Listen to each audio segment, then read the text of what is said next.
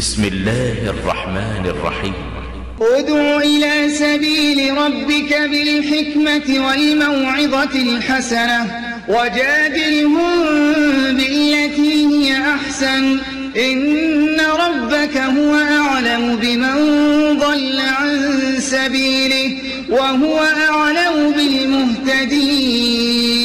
ওয়ালাইকুম আসসালাম রহমতুল্লাহি ওবারাকাতু। বিসমিল্লাহ ওয়াসসালাতু ওয়াসসালামু আলা রাসূলিল্লাহ ওয়া আলা আলিহি ওয়া সাহবিহি ওয়া মান ওয়ালা ওয়া বাদ। সম্মানিত প্রিয় ইয়ামুল ইসলাম ভাই, জানতে চেয়েছেন আমরা অনেক সময় অফিস আদালতে থাকি, তো এই জন্য আমাদের পরনে শার্ট প্যান্ট থাকে।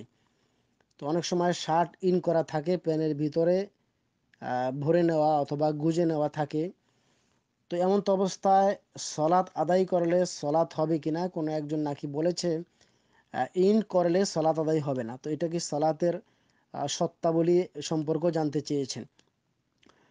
জি, সম্মানিত মুহতারাম প্রিয় ইয়ামুল ভাই, অনেক সময় আমরা বর্তমান জমানায়, একটা সময় মানুষ প্যান্ট পরতো না, লুঙ্গি অথবা একটি পোশাকই থাকতো।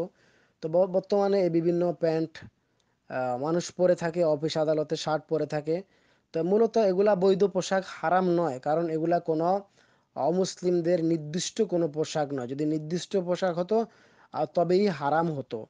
তো অনেক সময় মানুষ আজকাল এই জমানাতে বিভিন্ন অফিস আদালতে থাকে, তো ওই সময় শার্ট থাকে এবং ওই সময় ইন্ট করা থাকে। তো এমন তো অবস্থা সলাৎ আদায় করতে হয় সব সময়। আর আমাকে পাঞ্জাবি পরতে হবে অথবা জুব্বা লাগাইতে হবে এটা জরুরি নয়। আর যে অবস্থায় রয়েছে অথবা যে দেশে যে কালচার রয়েছে মুসলিমদের, এই কালচারে তিনি স্বাভাবিকভাবে পোশাক পরবে।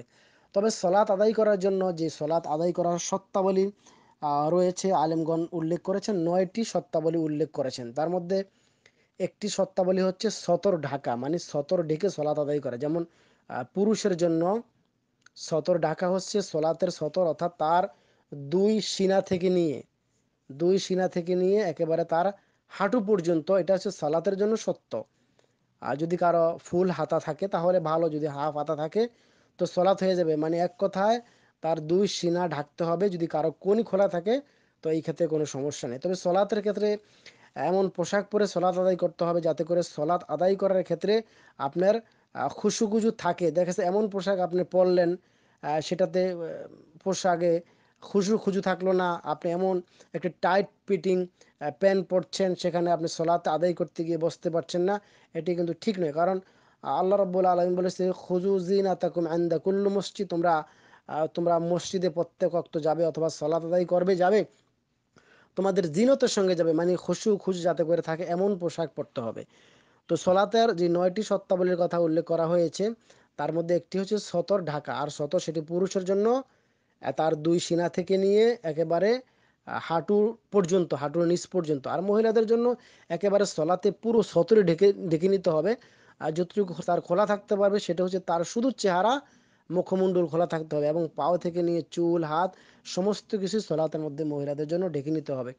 অতএব এমন তো অবস্থায় যদি কারো শরীরের পুরুষের যদি এই সতরের মধ্যে যদি কোনো কিছু জায়গা বের না হয়ে যায়, তাহলে এই অবস্থায় তার সলাৎ হয়ে যাবে, সেটা ইন অবস্থায় থাকুক অথবা ইন ছাড়া অবস্থায় থাকুক।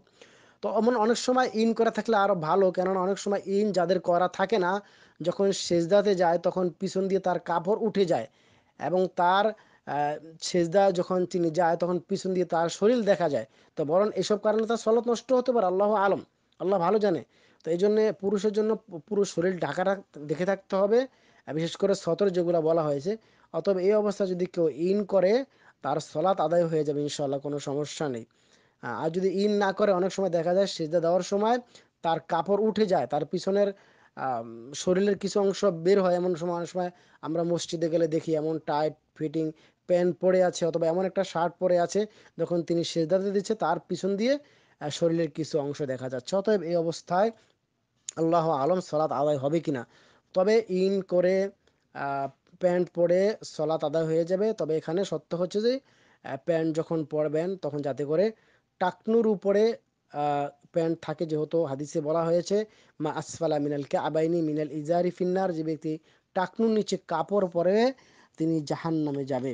তবে বুঝতে পারলাম যে যে কোনো পোশাক পরে সলাত আদায় হয়ে যাবে, যদি সেই পোশাকগুলো নর্মাল হয়। এমন পোশাক পরা যাবে না টাইট ফিটিং, বসা যাচ্ছে না, সিজদা করা যাচ্ছে না, রুকু করা যাচ্ছে না, এগুলো যাতে করে না হয়। এছাড়া অফিস আদালতে যদি থাকি তাহলে আমাদের শার্ট প্যান্ট পরে ইনশাআল্লাহ সলাত আদায় হয়ে যাবে। তো আপনি জানতে চেয়েছেন সংক্ষিপ্ত আকারে সলাতের শর্তাবলী সম্পর্কে। মূলত সলাতের 9টি শর্তাবলী রয়েছে, যথা সে মুসলিম হতে হবে, যে ব্যক্তি সলাত আদায় করতে হবে তিনি মুসলিম, এবং তার জ্ঞান থাকতে হবে, এবং তার ভালো মন্দ পার্থক্য করা তার বুদ্ধি থাকতে হবে, এবং যে ব্যক্তি সলাত আদায় করার জন্য সলাতের ওয়াক্ত হতে হবে, যখন তিনি সলাত আদায় করবে সলাতের ওয়াক্ত ওই সময় হতে হবে, এবং শরীরে কাপড় থাকতে হবে, এবং সালাতের স্থান থেকে নাপাকি যদি থাকে তাহলে সেই নাপাকি দূর করতে হবে, এবং পবিত্রতা হইতে হবে, এবং তার সতর ঢাকা থাকতে হবে।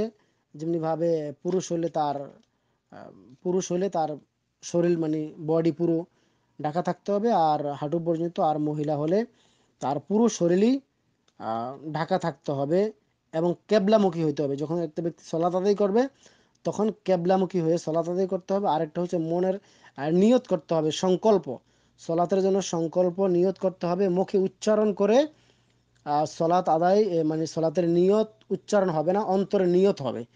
তো এই হচ্ছে মূলত সলাতের 9টি শর্তাবলী। আশা করি বুঝতে পারলেন। ও জাযাকাল্লাহ খাইর, বারাকাল্লাহ ফিক, হাইয়াকাল্লাহ।